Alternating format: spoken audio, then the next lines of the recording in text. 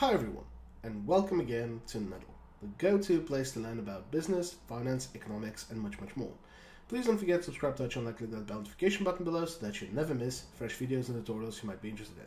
Many thanks to our current Patreon supporters and YouTube members for making this video possible, and we'd also greatly appreciate if you consider supporting us as well. So please click the link in the description and click the join button below for more details.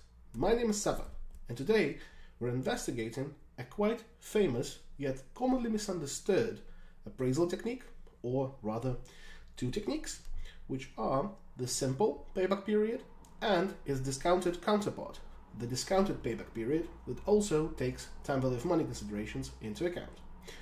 First things first, let's specify our example, and it will be a relatively simple one. We will have a 6-year project with £1,000 initial investment, so minus 1,000 is our initial cash flow, and then we would have positive cash flows of 200, 300, 400, 500, 600, and 700 in the next 6 years respectively, and the discount rate is 15%. The payback period and discounted payback period have one key requirement to be applicable. For the payback period to be applicable, the project needs to break even in accounting terms, so without time value of money considerations, which means that the sum of cash flows needs to be positive for the payback period to be applicable, or at least non-negative. So we can check that by just summing up the cash flows, and as they sum up to a positive figure of 1,700, the simple payback period is applicable. For the discounted payback period to be applicable, on the other hand, we need the project to break even in present value terms, or on the other hand, our net present value needs to be non-negative. For that, we just need to calculate the net present value, calculating the discount factors, as usual, 1 over 1 plus the discount rate locked to the power of the year, and then apply it throughout the cash flow schedule. Here we can see, for example, that at 15%, £1 6 years from now is worth 43 present day pence, quite straightforward. Then we can discount our cash flows by just multiplying the cash flows onto the respective discount factors and sum those up to arrive at the net present value of £551. As it's non-negative, discounted payback period is also applicable. This is a quite useful and essential check to apply before we proceed with those calculations. To calculate the payback period and discounted payback period, we need to consider cumulative cash flow and cumulative discounted cash flow. So for the cumulative cash flow, we need to refer to the starting cash flow for the first value, and for cumulative discounted cash flow, we need to refer to the first discounted cash flow, and then we add up the cash flows proper onto the previous value of the cumulative cash flow or cumulative discounted cash flow, enforcing it throughout our schedule. Now, for the simple payback period, we need to have a look and see what is the last year when the project has not yet broken even. Meaning, we need to see what is the last year when the cumulative cash flow is negative. And having a look here, we can see that year 3 is the last year with a negative cumulative cash flow. At the end of year 3, the cumulative cash flow is negative 100. So the project definitely does not break even in 3 years, but it definitely breaks even in 4 years, as the cumulative cash flow there is positive 400. However, we need some aggregative figure, and for that we need to make some assumptions, and the most common and the most intuitive assumption to make here is that this particular cash flow in year 4 is uniformly spread across year 4, which means that to calculate the payback period, we need to add on top of 3, that's 3 years, the proportion of the year, the fraction of the year that we need to wait until the project breaks even, until we accumulate enough cash flow to arrive at the value of 0. For that, we need to calculate the absolute value of the last negative cumulative cash flow and divide it by the value of the next incremental cash flow. So in this case, incremental cash flow in year 4. That yields the value of the simple payback period of 3.2 years. For the discount payback period, we need to analogously look at cumulative discounted cash flows. Here we can see that due to time value of money considerations, the project takes longer to break even in present value terms. In year 4, the end of year 4, the project has not yet broken even. The cumulative discounted cash flow is minus 50. So it's 4 years we need to add something on top of.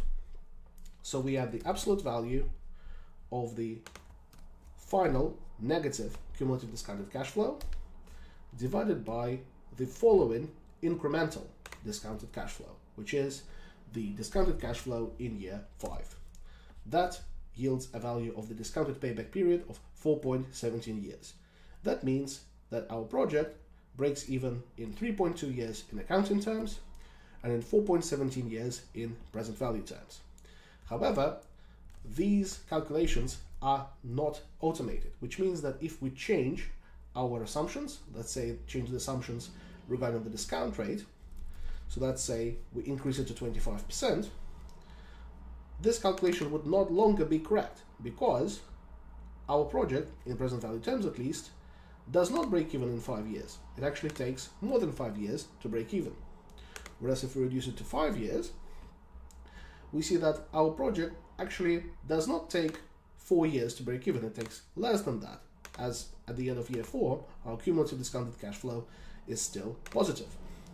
So to account for that, we need to automate the procedure of calculation somehow, and this is easy to do by combining the maxifs function and the VLOOKUP function.